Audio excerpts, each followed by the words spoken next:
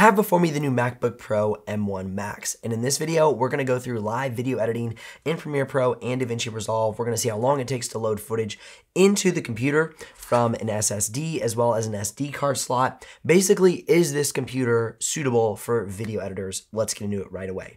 The first thing I'm going to do is drag a project onto the desktop from a Samsung T5 SSD. It's a 121 gig project. BRAW 6K 12:1 as well as the Premiere Pro project in it. So let's go ahead and start that out. I'm going to grab my timer here and we're going to see how long that takes. So drag, copy, and start paste. All right, so as that's rolling, we're going to talk about the SD card slot transfer speeds. So to transfer a 23 gigs worth of BRAW footage from an SD card onto the computer takes about 1 minute and 46 seconds. That means that you can transfer 1 gig per 3.6 seconds. So the transfer speeds are very fast. Now, the next thing I want to talk about is drop frames for multiple frame sizes. Now, I'm going to get into a live video edit here in just a minute, but while we're waiting for this footage to load in, I want to talk about drop frames for all kinds of different file sizes.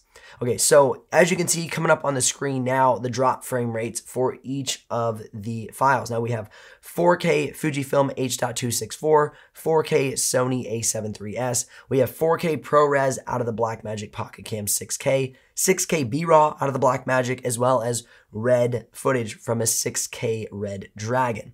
So as you can see, the file types are handled actually very well on the M1 Max.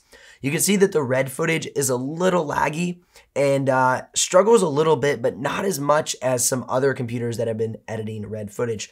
One thing I noticed while editing RED footage is you kind of have that glitchy like color fuzz in the background. The graphics processing on these SoC chips is good, but it cannot replicate it super fast in your timeline in Premiere Pro. So it kind of struggles with 6K RED footage. Now keep in mind the amount of frames in the projects for the playback test was 16,177. So that's how many frames were dropped out of that total number. Now, as we move on to the export times, these are each 9-minute clips loaded into Premiere Pro and then exported out at either 4K full quality or 1080p full quality, or set at 4K YouTube and then match source for the 6K. Okay, and so that gives you kind of a perspective on what we're working with as far as the export times are concerned. Now, regarding the fan noise at different export times, I have those results coming up on the screen now as well. So you can see that, oh, looks like we're almost done here. All right, stop. 2 minutes and 22 seconds to transfer 120 gigs. That would probably take 15 minutes on my full desktop PC. So 2 minutes and 22 seconds. That is fantastic. All right, now quickly, I'm gonna throw up the thermal results and the fan noise on the screen for the export times, and then we're gonna get into the live playback here of the 6K project. All right, I'm gonna go ahead and launch the Premiere Profile, and we'll see how long it takes to open up.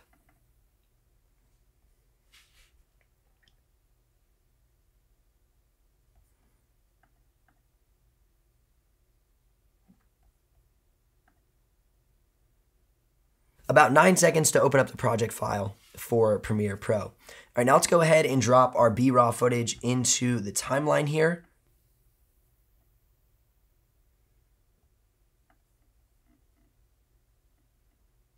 All right, so I'm gonna do a quick reformat. I'm gonna edit on a 4K timeline, 63.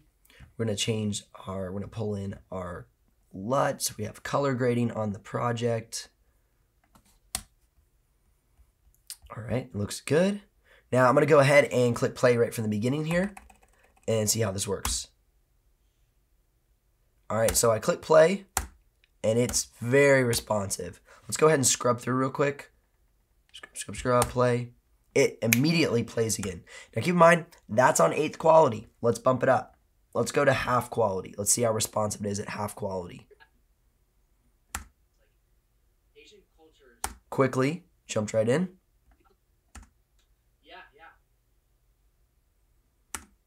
Immediately fires up, no glitch at all. All right, let's go here again, scrub. We're now in full quality. And it doesn't even glitch. Well, right there, it glitched a little bit. It had a little pause before it started. but not much. One thing that's really important to consider on these laptops is we are not plugged into power.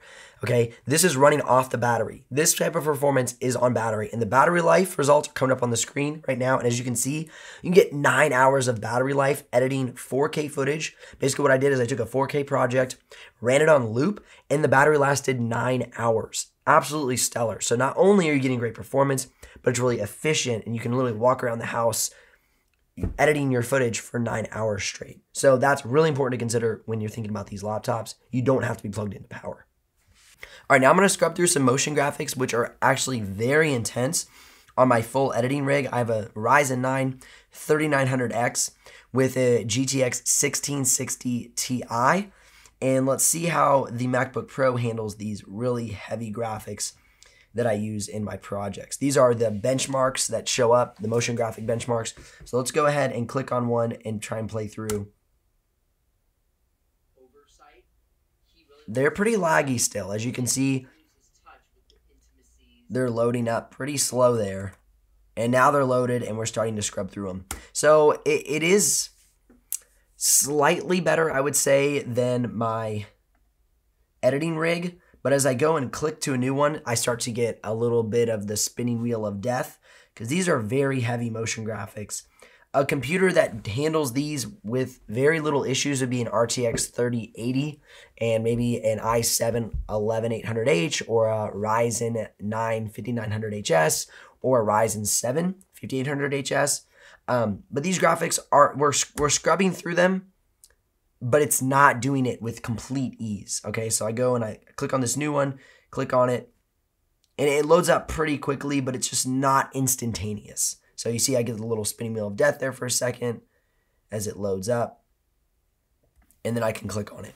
So do note that if you have very heavy motion graphics, you might have a little bit of lag while you're editing them. And that's what I really wanted to bring up here on this review is if you're scrubbing footage and editing footage, you're really not going to have any issues. It's when you get into these really thick, heavy motion graphics, and these are motion graphics built into Premiere Pro, which are a lot thicker and heavier than, say, After Effects graphics that you bring into the timeline. When you're doing graphics inside of Premiere Pro, they're a little more bloated. They have a lot more information behind them. There's a lot of bloat in the graphics because they're pre-built graphics. So if you're using those types of graphics, you may experience some lagginess. As you saw there, I clicked play, and then it started to go. And that's on full quality. Let's move down to, let's say, like 4th quality and see what happens. Better, definitely better. But let's go and click on one and then move our timeline over. So again, the graphics are very thick, very chunky. And so you can see while editing the timeline, footage is fine. Graphics are going to be a little on the heavy side. All right, let's go ahead and move on over to DaVinci Resolve and see what we can do over there. All right, I'm going to go ahead and launch DaVinci Resolve now.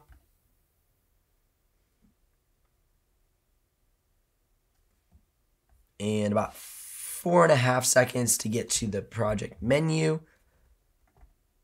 And then almost instantaneous to open up the project from there. All right, let's go ahead and load our B-raw footage.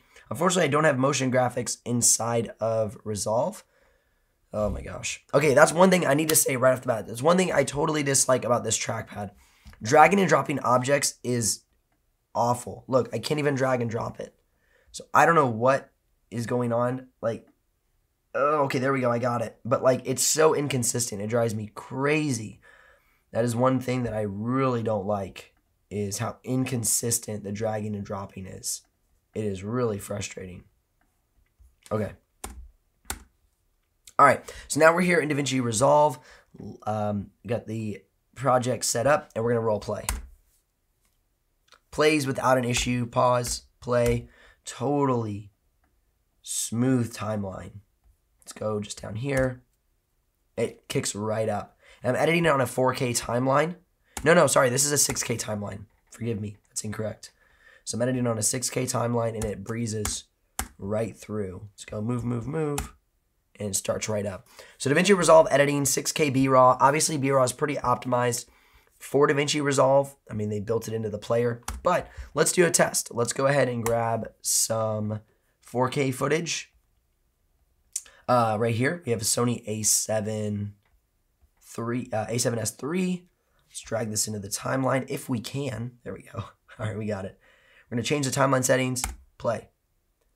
Plays quickly without any issues. Let's go drag down the timeline a little bit. Play again. Yeah, really quick, really responsive. Good to go. Now, as far as using this computer for video editing, now the next question is, do you really need the M1 Max? What about the M1 Pro? Well, I've done a full video in this same context for the M1 Pro, so you can click or tap the screen up here if you want to check those out. Otherwise, thumbs if this video has brought you some value, and subs if you don't miss out on the future uploads. I'll see you here in the next one.